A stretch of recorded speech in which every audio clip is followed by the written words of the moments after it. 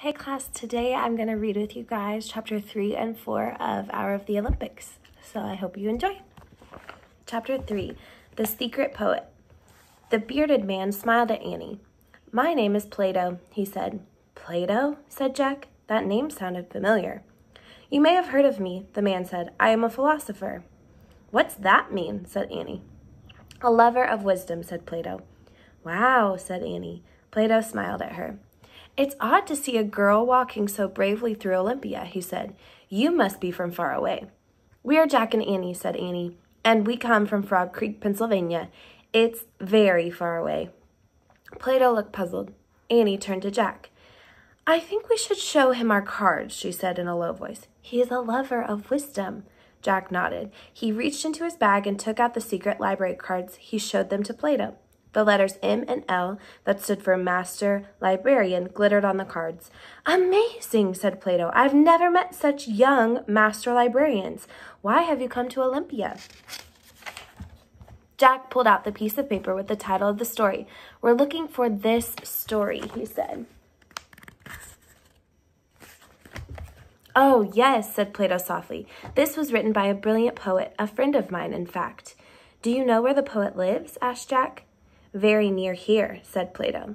"Will you take us there?" said Annie. "Yes, but I must warn you. Never tell anyone who the poet is," said Plato. "It's a secret." "We won't," whispered Annie. Plato led them away from the outer theater.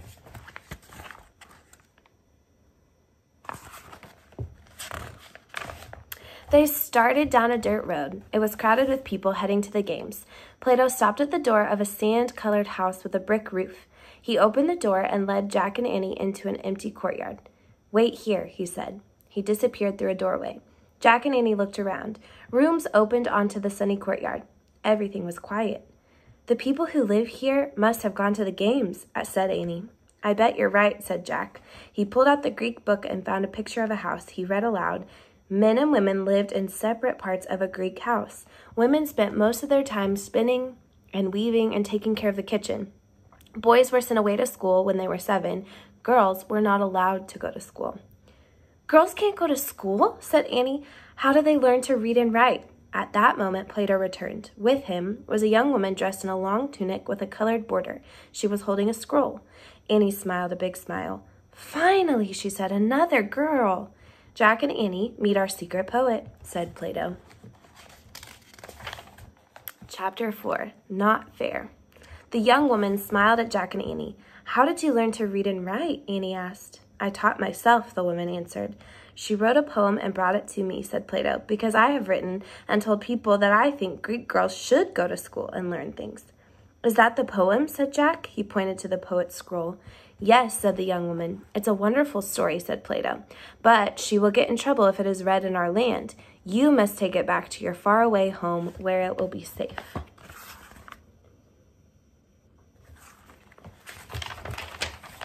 The poet handed Jack her scroll. He put it into his backpack. "Tell us your name," said Annie, "so we can tell people who wrote the story." The young woman shook her head. "I cannot," she said. When she saw Annie's sad face, she added, "You can tell people it was written by Anonymous." "That's your name?" asked Annie. "No, Anonymous means that no one knows who wrote it," said Plato. "But that's not true," said Annie. "I'm afraid the risk is too great," said Plato. Annie looked back at the woman. "I'm sorry," said Annie. "It's not fair, not at all." The poet smiled at her. "I am happy that you will take my story to your country," she said. "Perhaps someday women everywhere will write books like men." "They will," said Jack. "I promise." The young woman looked at him, puzzled. "It's true," said Annie. "Thank you, Annie," the young woman said, "and thank you, Jack." She bowed, then hurried out of the courtyard. "Wait," said Annie. She started to go after the poet, but Plato stopped her. "Come along," he said. "The games will start soon." Plato then led Jack and Annie out of the Greek house back onto the dirt road. "Girls can't write stories," grumbled Annie. "They can't go to school. They can't be in plays. I've had enough of ancient Greece. Let's get out of here." "Wait," said Jack. "What about the Olympics?" "Oh, yeah," said Annie. Her eyes got brighter. "I almost forgot." "Well," said Plato slowly, "I would like to take you both to the games. I have special seats in the viewing box. However," he looked at Annie. "Don't tell me," she said. "Girls can't go to the Olympics either? Plato shook his head. A girl will get in trouble if she goes to the games, he said. Annie sighed. It's really, really not fair, she said. I'm sorry, said Plato. My country is a democracy. We believe in freedom for our citizens, but I'm afraid right now that only means men. Annie's right. It's not fair, said Jack. I think we should go home now. No, Jack, you go to the Olympics, she said. At least you can tell me about it. Take notes. What about you? Jack said. I'll go back to that play at the outdoor theater, Annie said. Meet me there when you're done. Jack didn't want to leave Annie alone, but he also didn't want to miss the Olympics. Go, have fun, Annie said. She began walking away. I'll see you later. Bye, Plato. Bye, Annie, said Plato. Annie turned back again and waved.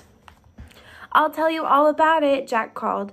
This way, said Plato. He and Jack turned and joined the crowd heading toward the Olympic grounds. And that's the end of chapters 3 and 4.